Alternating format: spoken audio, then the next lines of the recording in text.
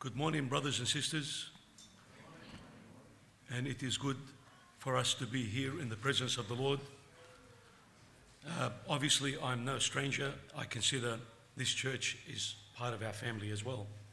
So thank you so much for having me here in order to share the word of the Lord with you this morning.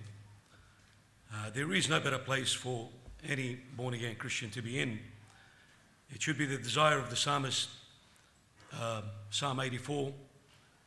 David had that desire. He said, "One day in thy court is better than 1,000, and I'd rather be a doorkeeper in the house of my God than to dwell in the tent of wickedness." This is where we ought to be, in the presence of the Lord, where we will get exhorted and reminded of the cross of the Lord Jesus Christ. This morning, I chose a very practical message that would exhort all our hearts, and it's the choices that the believers make in everyday life and the consequences of those choices that we will reap, whether they are for the benefit, for the glory of God, or whether they are for the opposite. And in the chapter that our dear brother read for us, chapter 13 of the book of Genesis, we see just that two men of God, called by God, and I titled the message, Two Chosen, and with two life choices. So we will not read the chapter again, but what I would like to do is just give a brief summary of the genealogy. Who is Abraham, or Abram, initially his name, before the Lord changed his name from exalted father, the meaning of Abraham, to the father of multitude, or the father of many nations, when God has changed his name. We read that he is a descendant of Shem. His father's name was Terah. Terah had 3 sons. Obviously, the order that the genealogy is being mentioned in chapter 11 of Genesis, it's not in the chronological order, or Abraham seems to be the eldest, but that's not the way it is. It seems that Abraham was born way later, when his father Terah was about 130 years old. Some other scholars argue that he is the eldest and so forth, but that's not the point. But he was one of 3 sons. The two other brothers, one is Nahor, or Nahor we call him, and the other one is Haran.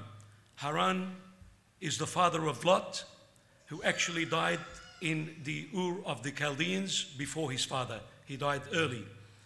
And so at that particular time, Terah decided to take his son Abram and his grandson Lot, along with Sarai, Abram's wife, and to travel into the land of Canaan.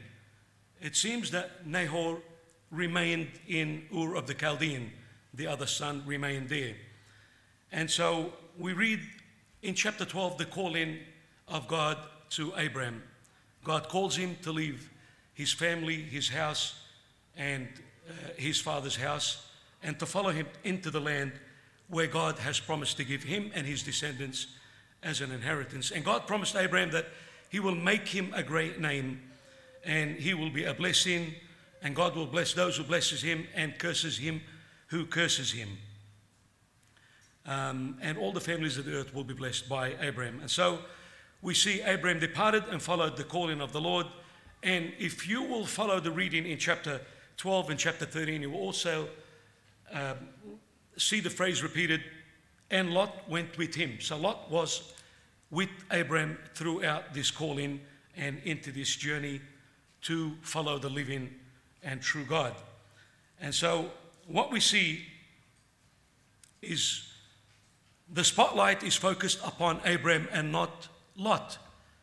Now, if we were to just read the Old Testament narrative, and the life of Lot will give us nothing but negative all the way through. There is nothing really honorable that we read in the life of Lot in the Old Testament, except we can glean that he was God's possession from chapter 19, when the angels of the Lord were sent to destroy Sodom and Gomorrah, and then we see that the angels drag him by the hand and take him out. That's the only indication we've got in the Old Testament that Lot was a possession of the Lord. But if you follow his activities and his choice that he made in his life, you will never ever gather from the choices that he's made that he was a child of God, until you read in the New Testament in 2 Peter chapter 2 verse 7, when Peter testifies that Lot, who was righteous, who vexed his spirit day after day, looking and listening to all the evil deeds that were conducted by the evil people that lived in Sodom and Gomorrah. So that's where we get that this man was a just man. Lot also was called by God. And so we are going to focus upon the life of these two people this morning, and I'll try to summarize the whole message about the choices of these two believers. This will be for us as we speak today. There would be some believers who would fall in the category, maybe not to the extent of Lot, or maybe we may think that is not the case with certain believers, but sadly there would be certain people who would take grace for granted and would live their own life and make their own choices. But eventually we will see the consequences will be reaped in their life, not for the blessing. And so in chapter 12, the first thing that we see Abraham's obedience is that he established an altar to the Lord when God revealed himself to him and called him to follow after him. He was anchored in that place of worship. Although chapter 12 reveals a downfall and the failure of this great man of God, Abraham. And we know that when God called him, he moved further south. He built another altar, then he moved south. There was famine in the land, and he went further down south into the land of Egypt. And we know Egypt in Scripture is a representative of the whole world we live in, godless. They have no regard for the God of heaven, and they live for the pleasures of their own life day by day. And it was a very prosperous and a very rich country, even in the days of Abraham. There in the land of Egypt, we see one failure from that man of God. And I think if you read on in chapter 20, it was a command done by Abraham to say that whenever they traveled from place to place, Sarai was a very beautiful woman, and he told her, for the sake of my life, you say that you are my sister, which is half of the truth. She was his half-sister according to Genesis chapter 20 verse 12. She was from his father, but not from the same mother. And therefore, we see him when he entered into the land of Egypt. The princes of Pharaoh looked upon the woman. She was very fair, and they reported her to Pharaoh. So Pharaoh took her into his own house, and the Lord plagued Pharaoh and all his house with great plagues. But we see how disturbed was Pharaoh. The next day he calls Abraham, and he said to him, what have you done to me? Why did you lie to me and you say this was not your wife? Take your wife and your flock and your herds and leave this place. And so on leaving Egypt, the man was very rich in livestock. He was rich in silver. He was rich in gold. Also, Lot, his nephew, was in the same position. Now, as they left, we see Abraham took the same route. As he descended into Egypt, he came back the same way up. And what was the first thing that he did? In chapter 13, we read, Abraham went up from Egypt, he and his wife and all that he had, Lot with him, to the south. Abraham was very rich in livestock and in silver and gold, and he went on his journey from the south as far as Bethel, to the place where his tent had been at the beginning, between Bethel and Ai, to the place of the altar which he had made there at first. And there Abraham called on the name of the Lord. And so we see he came back to that first place. He established a place of worship to the Lord. And he came back, and who was observing all this with him? His nephew Lot. Without a shadow of doubt, Lot understood Abraham's faith and conviction and devotion to the Lord God. And he saw that all the way through his life while he was there. Now, these were two men who came back from a heathen background. They worshipped idols, Ur the Chaldeans, and the other city, Haran, where his father settled before Abraham entered into the land of Canaan. apparently, according to some scholars, that these two cities had a lot of things in common. And one of the things they had in common, that they worshipped the moon god Sin. And so although it was the distance between the two cities, Ur of the Chaldean and Haran, was about 800 kilometers, but still they had something in common. So what I'm trying to say, that these two men who were like everyone is here, heathens without God and the knowledge of God, but God knew them before the foundation of the world. He'd chosen them, He called them, He saved them, and now we see them following after that calling. And so, as chapter 13 mentions, Abraham has already made his way up with all that he had and his possession. He came back to the place of the altar. Now, what happened in there, because of the abundance of the blessing that God has given these two men, they had great flocks, livestock. They were rich with male and female servants. They had tents everywhere. I mean, as I was meditating upon this text, I actually was drawn, because I have a motorhome and I travel sometimes. And some of the things that required of you to pack up things when you go away, you just keep going inside the kitchen and gathering things. You go into the bedroom gathering things, and you're only going away for about a week or few days, and you accumulate so much stuff. But how much you're going to use, only the journey will determine that. But these people had tents, had people, servants and livestock to care for every single person. So can you imagine the effort that went into erecting tents and looking after the little children that the families had and the animals that really required attention? So there was a lot of work involved. And we are told here that these men had a great possession, both of them. And it says the land could not even bear them, that the livestock that they had was that great that the grazing land was not enough for them when they came back out of Egypt. And so what happened? The first thing we see is that the enemy moves in and he brings dispute amongst the brethren. And so what happened? The herdsmen of the livestock of Lot had a strife. They had a quarrel with the herdsmen of the livestock of Abraham. Why did you allow your cows to graze in this part here? Because this belongs to Abraham, and so forth. And the argument began. And so there was a tension there. But what happened? What would you do in your position if you were in this situation? How would you handle the situation as a believer in God? What approach would you take? Well, we understand from Abraham, who was the mature believer, he took the first approach. And this is what he said in verse 8 of chapter 13. So Abraham said to Lot, please let there be no strife or quarrel between you and me, and between your herdsmen and my herdsmen, for we are brethren. Is not the whole land before you? Please separate from me.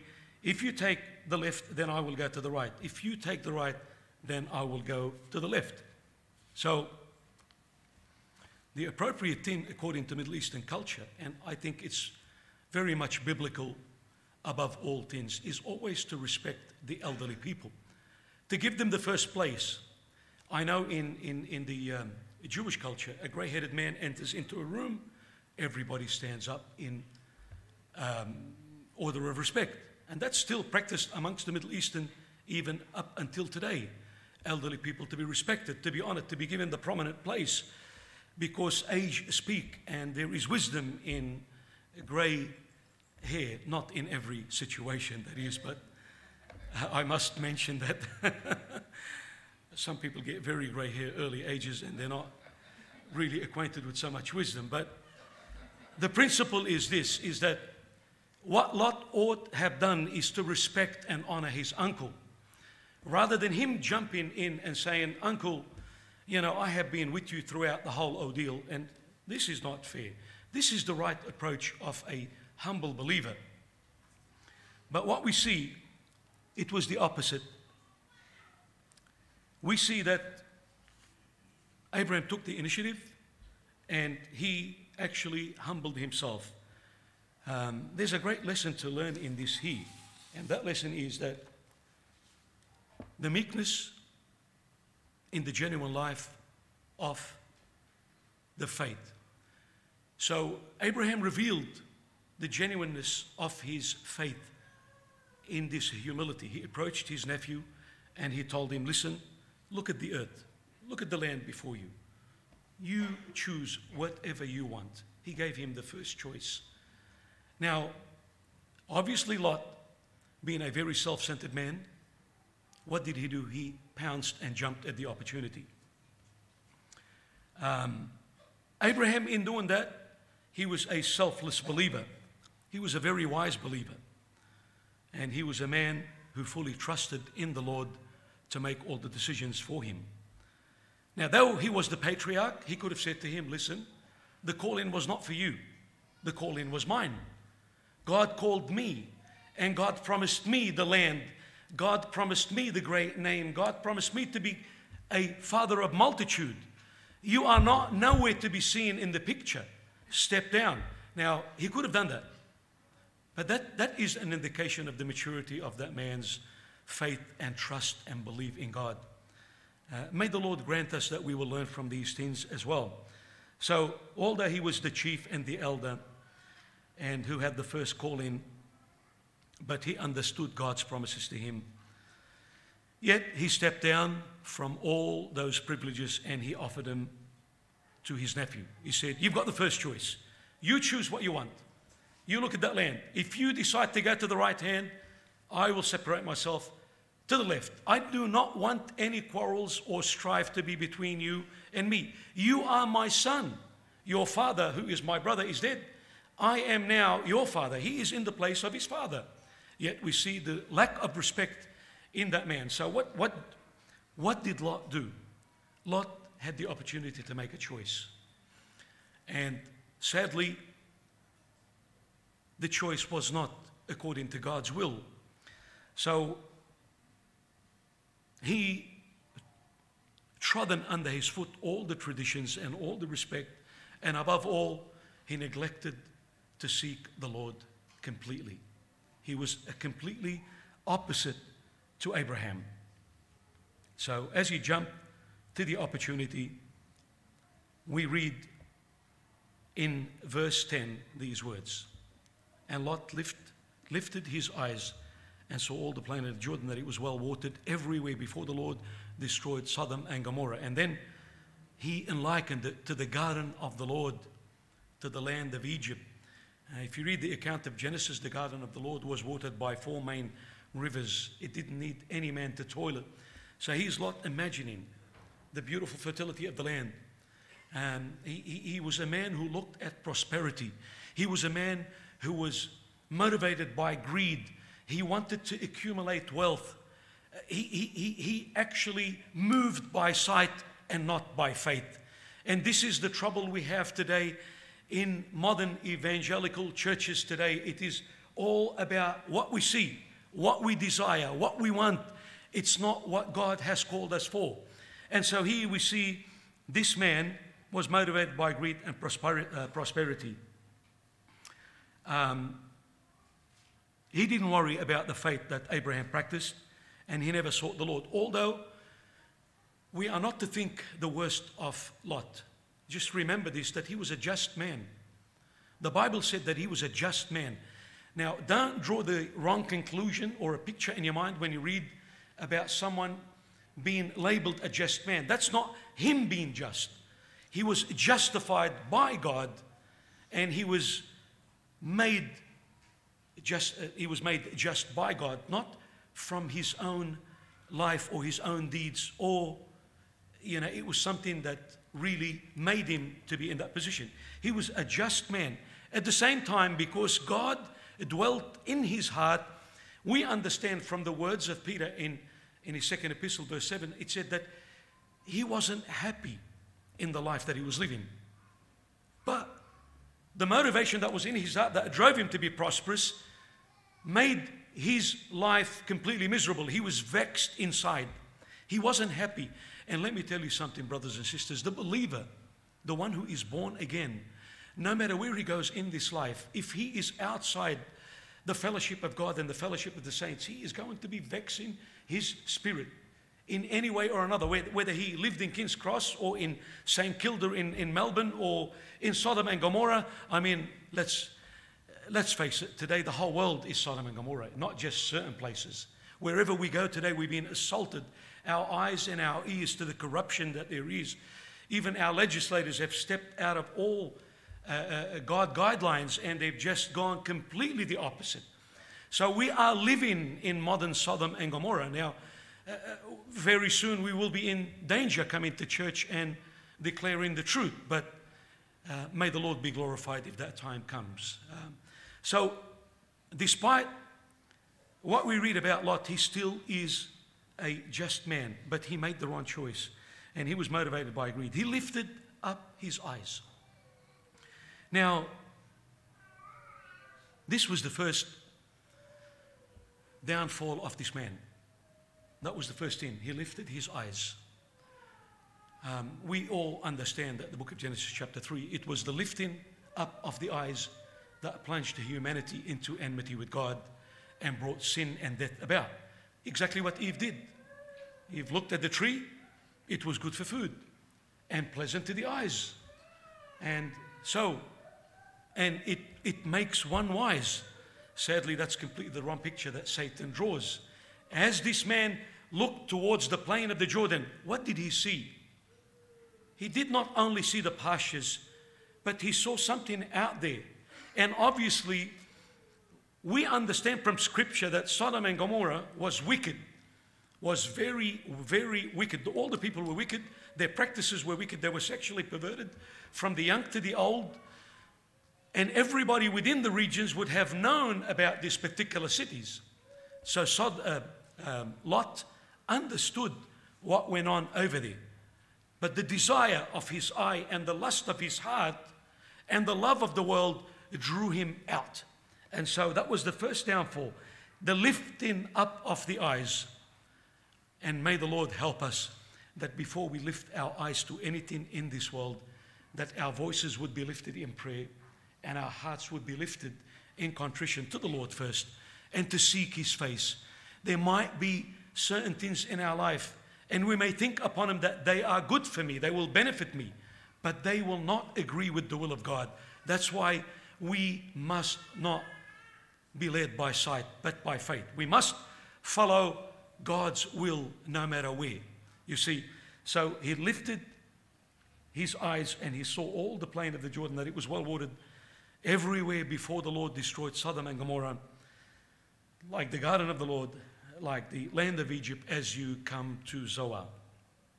Now, where Abraham, we are told, he looked towards that city. Which city? In Hebrews chapter 11, by faith he saw that city. The city which had the foundations, whose builder and maker is the Lord.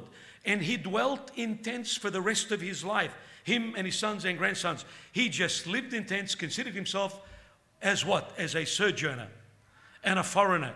He was only a traveler in this land, and he knew that he longed for that city, for that eternal city that will never ever perish or be destroyed, because that's the eternal hope that he looked for. That's why the Bible described him living in tents. Now, I think some of the younger believers, whenever they read these accounts, they think that the whole earth lived in the primitive style tents. Well, no, there were cities. I mean, if you read in chapter 11, we had the first city and the first government ever built, and that was Babel, and they built a massive tower over there. So they were advanced in building and advanced in maybe technology, I don't know, but they were well advanced. They understood, how to build buildings and how to even have sewer back then. They understood all these things.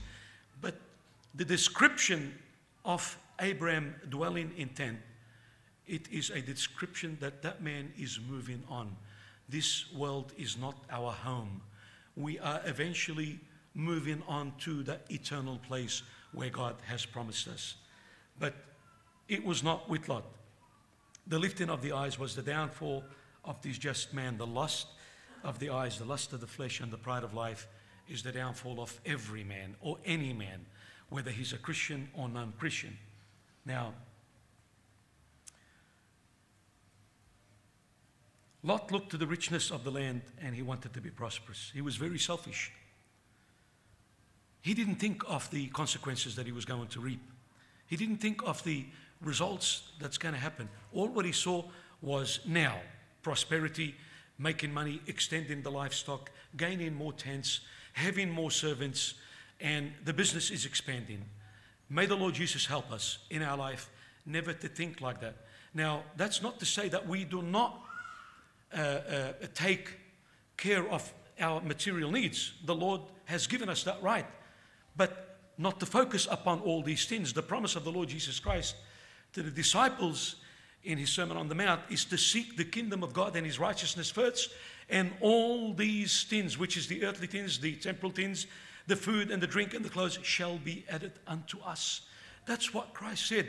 But with Lot, he sought them first, and the kingdom of God was nowhere to be found in his life. And so, before we lift our eyes to do anything and to look at anything, may the Lord help us to lift our voices and our hearts to him.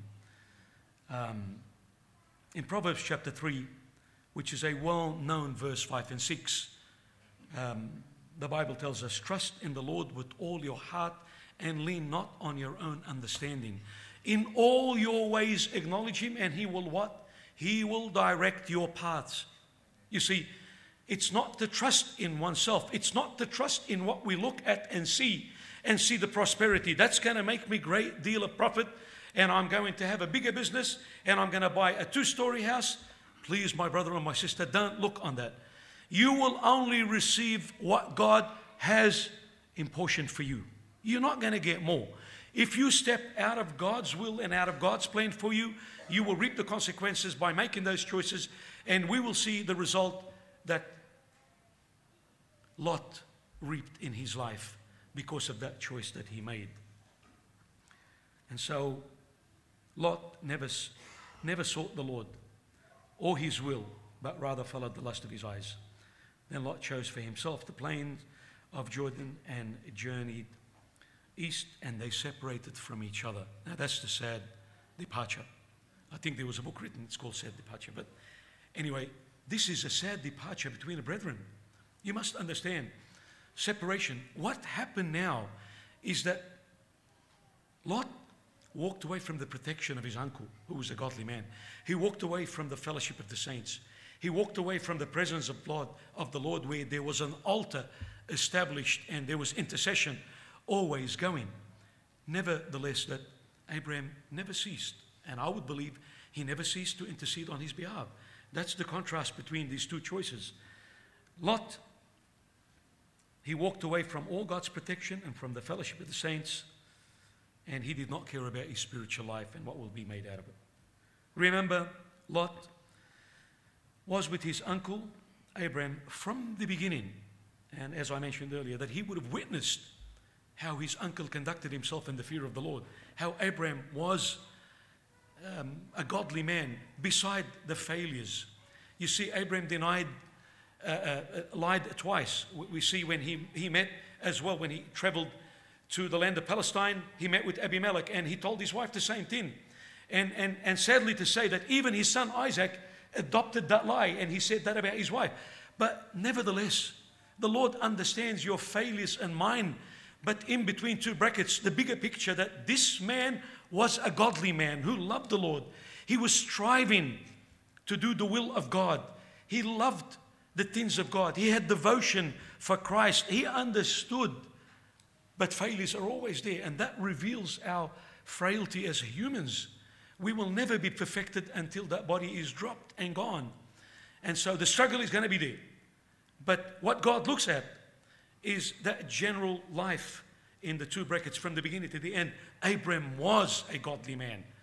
Abraham wanted the will of God, and he knew that his nephew Lot was the opposite. And Lot understood that his uncle was anything but like Lot, and he did not choose that. So he walked away. He would have witnessed everything while he was with his uncle, but he didn't take it in consideration. A lot of people come into the church week in, week out. They hear the sermons. Maybe they might get touched for a season, and then they walk away and they forget. If the Word of God does not affect your heart and somehow conforms you little by little to the image of Christ, then you need to search your heart. You need to take that Word of God and to examine your heart. Why am I hearing this message?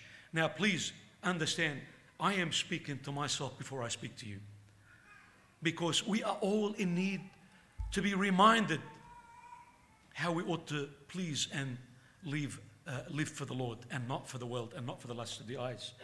And so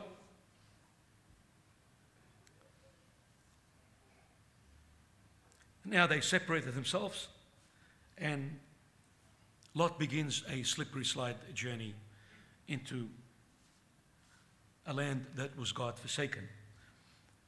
While it says in verse 12, Abraham dwelt in the land of Canaan, which is God's promised land, under God's watchful eyes. Obviously, God is sovereign. He watches everywhere, and He is everywhere. But in the sense, He had favored where the altar is, because Abraham is a worshipper of God. And that's where Abraham dwelt. He didn't move 1 millimeter out of there. He knew he wanted to be in the presence of God. And what do we see? He dwelt in the land of Canaan, and Lot dwelt in the cities of the plain, and he pitched his tent even as far as Sodom, the God-forsaken land. Can you imagine what Lot did? Obviously, when he lifted his eyes, he was on a high hill around near Jerusalem, and he looked at all the plains. He could see everything very clearly. And as he separated himself, he went and he took all those herds and flocks and male and female servants and the tents, and I don't know how long it would have taken to erect all these tents and to establish everything, but he made sure that he took the prominent place where it will look at the city. Now, obviously, he was not looking to participate in the sins of the city, but he did not understand what is going to happen to him, because he looked at prosperity. He looked, maybe, well, there is a good chance for me over there to make a good name for myself and establish my business a lot more. There's a great opportunity. He didn't think of the wickedness of the city. He was thinking of business. Because obviously, if you're a born-again Christian, you will completely disagree with all these activities and the wickedness that goes on around your life every day. But what we see, he pitched his tent. Abraham lived in the presence of God, but he didn't. While he looked directly into Sodom, there was multitude of lights shining at night. There was music. There was all kinds of noises that was happening. And it would have probably triggered something in Lot's heart to find out what is in that city. So the Bible tells us in verse 13 of chapter 13, the men of Sodom were exceedingly wicked and sinful against the Lord. That's the description. So he pitched his tent, first of all, in the plains looking towards there. In 13:12, we just read, he pitched his tent towards Sodom. That was his first step towards slippery slide life. In chapter 14, what we see, an event occurred there. There was 4 kings led by Chedorlaomer, who was a king that was well known, and they had armies. They came in and they conquered Sodom, and they took all the people captives, and amongst them they took Lot. Now, in chapter 14, look what it says in verse 12. They also took Lot, Abraham's brother's son, who dwelt in Sodom. He was no longer living towards Sodom, but we find him in this chapter that he is in Sodom, living in that city. So he must have moved his tent, and he made that place to be his abode. He lived in that city, and he knew what went on in the city. But what we see, the Lord in his graciousness, he sent Abraham to deliver Lot. And Abraham had 318 servants, and they were trained. They must have been very skilled. But the victory belongs to the Lord. He's the one who gives the victory. So with 318 men, am I right? 318? Or they ought something like that. 318 men. They went and conquered the four kings, and they restored Lot and everything that he had. But strangely enough, what do we find? You would think that Lot would have learnt a lesson from what has taken place, and he would have had a message to his mind from the Lord saying that you need to leave that city because there's more destruction coming. But what do we find? You only need to read chapter 19 and verse 1, and you will find out as the angels approached the city to destroy it, we find Lot sitting at the gate of the city. He has become a citizen. He has been made a judge. And to deal with what? To deal with the affairs of the wicked. Those who are sexually perverted. How can you deal in a council like that? What advice can you do? We are not told that he was preaching the gospel.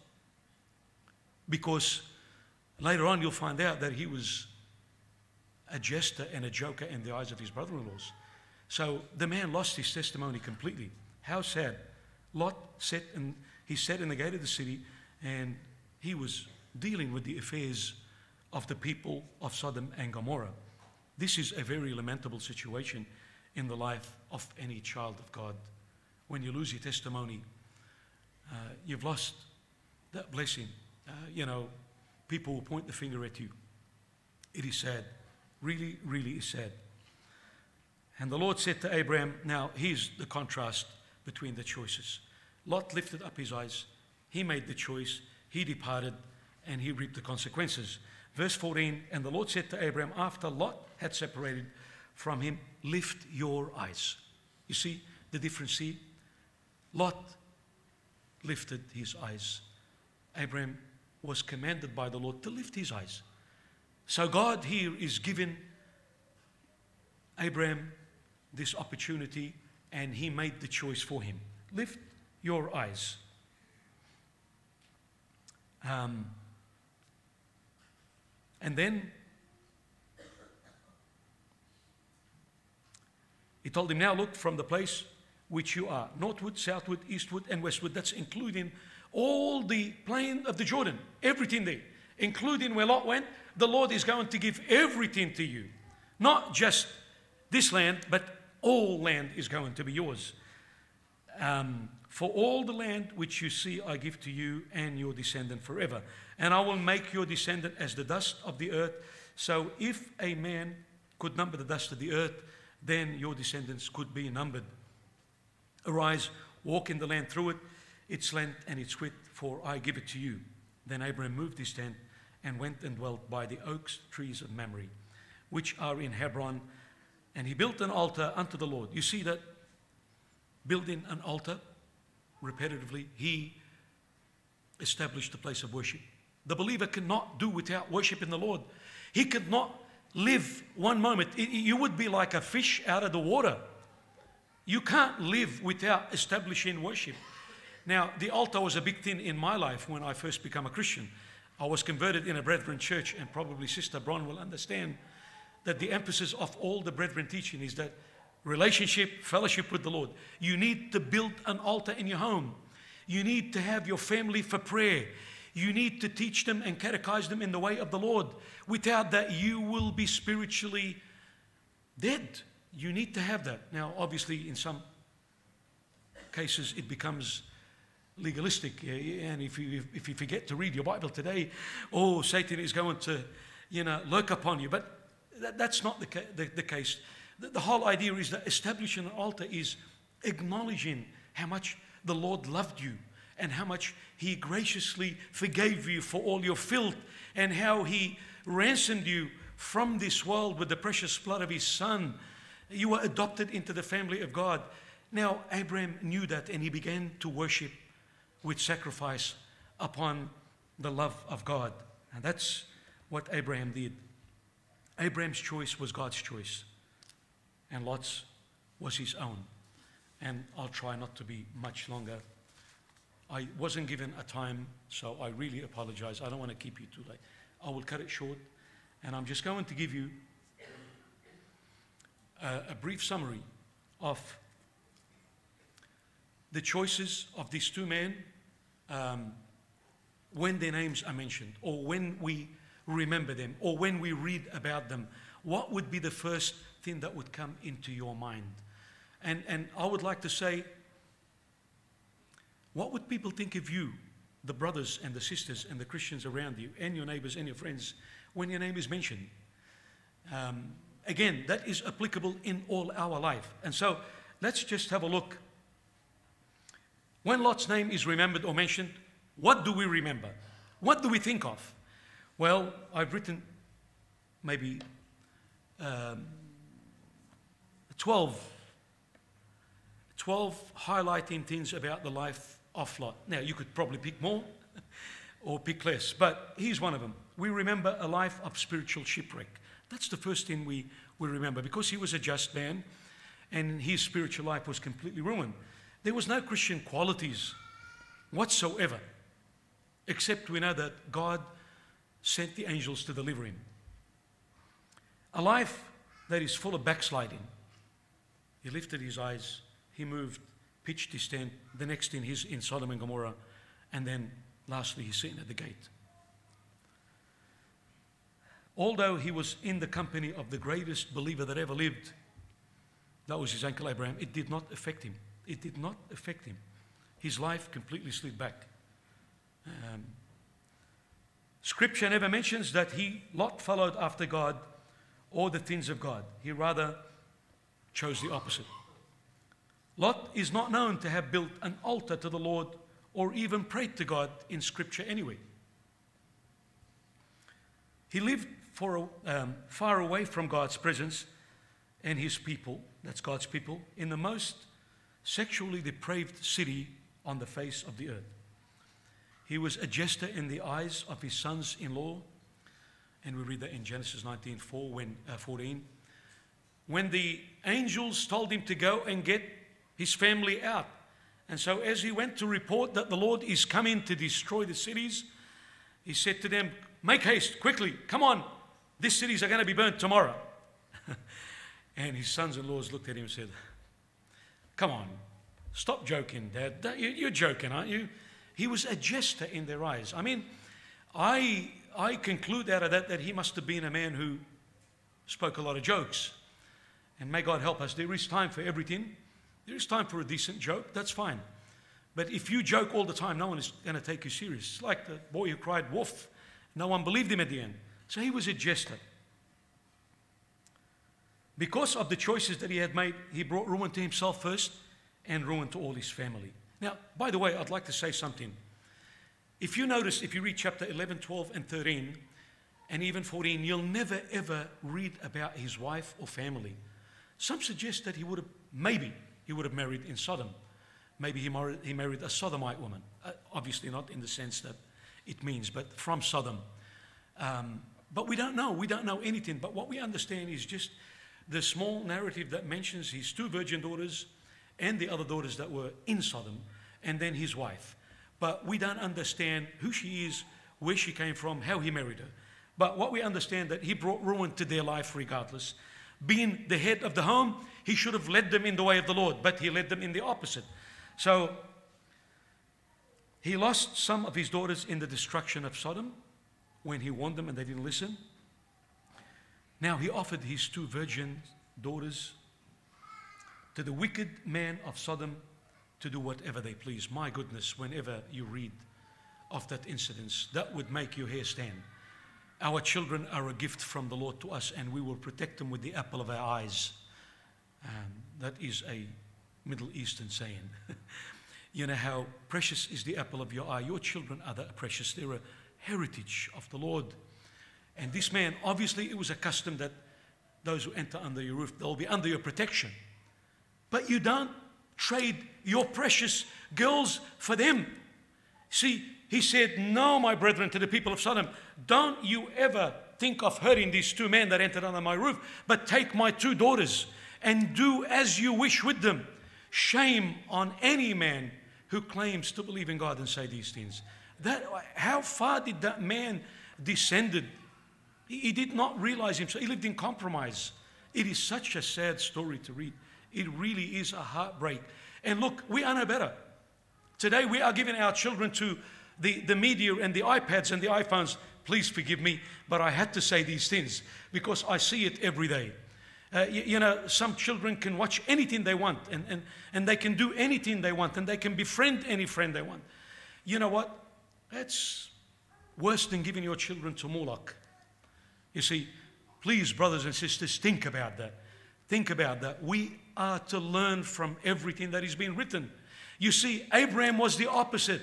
He took his only son, the one that he loved, the promised son, and he said to the Lord, here he is. He went to Mount Moriah and he said, I will do it, because he believed that God will raise him up. That's the difference. The other man offered his sons to the world, his daughters to the world. And some of our Christian brethren do the same thing without knowing. May the Lord awaken our hearts. Now, that's just an extra fill-in there I just put. So please do not be offended at the word of God, but receive it, because it ought to help us to be pleasing unto the Lord. So he offered his two virgins. His wife turned into a pillar of salt because her heart was still in there.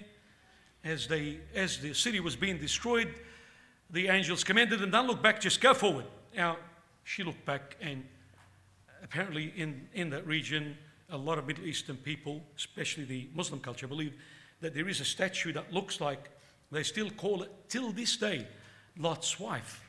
And that's well known in the Middle East. So she is still the memory of Lot. He escaped with the skin of his teeth, to borrow the language of Job. It means that he was saved, as it were, by fire. He took nothing of all what he accumulated for.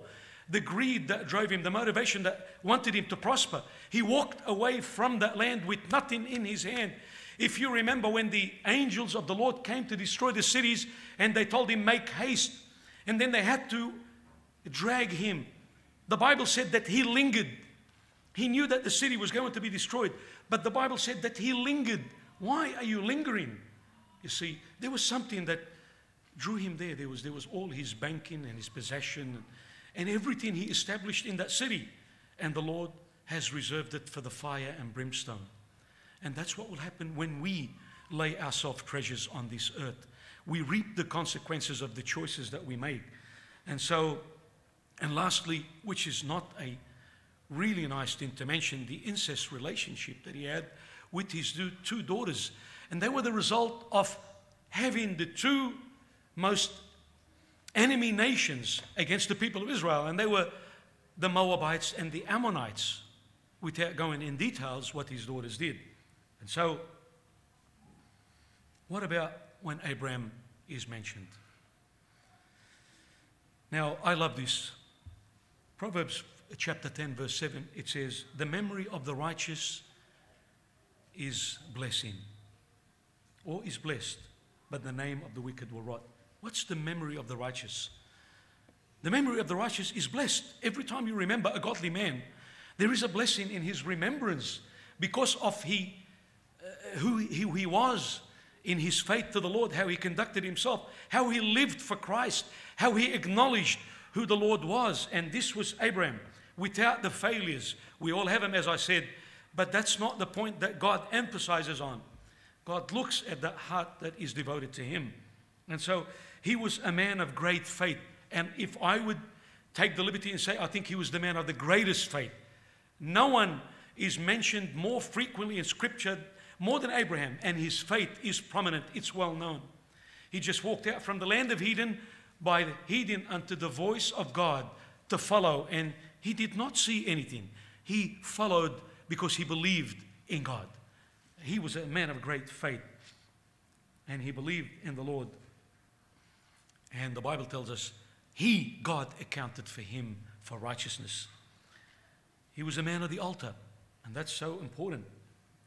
He worshipped God. He had devotion for God. In chapter 12, verse 7, he built an altar unto God. 12, verse 8, he built an altar unto God. Chapter 13, 3 and 4, he built an altar unto the Lord. Chapter 13, 18, he built an altar unto the Lord. Chapter 22, he built an altar. He was a man of the altar wherever he went. In the sight of the Perizzite and the Canaanite, all what he did, he's revealed his faith. He was an evangelist. He spoke about his faith by erecting an altar. He was not reserving. He was not shameful by declaring what he believed in. This was the man Abraham. And when we remember him, we see him in that picture. We see who he is. And he was obedient to God. He was called the friend of God. No one else in the Bible was called the friend of God. He was called the friend of God, according to 2 Chronicles 27. He was not the friend of the world, but Lot was. Sadly, would you be known by that? Are you the friend of God or the friend of the world? Do you abhor the world? Do you separate yourself from the world? Do people look at you and say, this man, this woman are really godly?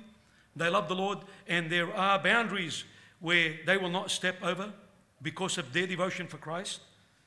May that be said of all of us, that God will get all the glory. He was obedient to God. He separated himself from the world completely. That's why he dwelt in tents. He was willing to offer his only son to God when he was tested by the Lord. And the Lord tested Abraham. What a beautiful, beautiful gesture that the Lord tested him. But he knew his heart. But he wanted us to learn. He commanded his children and his household after him that they keep the way of the Lord to do righteousness and justice. In chapter 18, we read that. Now, let me ask you, brother and sister, what is the choice that you make in your life? Which one would you choose? Obviously, we all would choose Abraham. Now, in conclusion, I will say these words. This message and this story, although it's been summarized, and there's so much, a lot more to speak about. But whenever we come before the Lord and hear his word being preached to us, there is something for us to learn and to glean from. Because if we read in Romans chapter 15, verse 4, for whatever things were written before, they were written for our own learning, Paul said. He again said in 1 Corinthians chapter 10, verse 11, speaking of the wilderness journey about the people of God, he said, now all these things happened to them back there as examples, and that were written for our admonition. So whatever is written here was written for our learning, and it was written for our admonition, that we may be transformed daily to the image of his blessed Son. And may the name of the Lord be glorified forever. Amen. Let's bow our head in a word of prayer. Our gracious and loving Father, in the light of your precious word, we are deeply convicted, and we do acknowledge that oftentimes we behave mostly like Lot in many ways. But Lord, we thank you for your grace. We thank you for your mercy. We thank you for your long suffering towards us. Indeed, you are a good God who loved sinners who were wretched, undone, had no hope. You called us your own. You wrote our names in the book of life. And it's something that we do not deserve. If anything, Father, we deserve your righteous judgment. But we thank you for our Redeemer, the Lord Jesus Christ. We thank you for that love that it was extended to us while we were still yet sinners. Christ died for us. He gave him for us freely. And so, Father, as we meditated upon the word of God this morning, may this be a lesson in our life about the choices that we take daily. May we seek you. May our eyes look to the Lamb of God. And may our voices be lifted up in prayer to seek your will and your will alone. Help us that when we look, our eyes will not be affected, but let our heart be lifted to you and to seek directions. Help us to apply the Proverbs 3 unto our life, to acknowledge you in all our ways, and to lean not on our own understanding, but on the wisdom of God. Father, we thank you once more for meeting with us. Thank you for blessing our life. Thank you for this church. Thank you for every head that's bowed before you. We pray for a blessing upon the young and the old. We pray for the pastor of the church, the people that work in the church, and they all labor for the gospel of Jesus Christ. May you increase them in wisdom and knowledge and give them strength within the inner man, that they will continue to proclaim the gospel of Jesus Christ to this lost world. And so, Father, we thank you, and we ask you that Christ will be exalted, will be honored. Please answer our prayers for his sake, and in his glorious name we give you glory and honor forever and ever. Amen.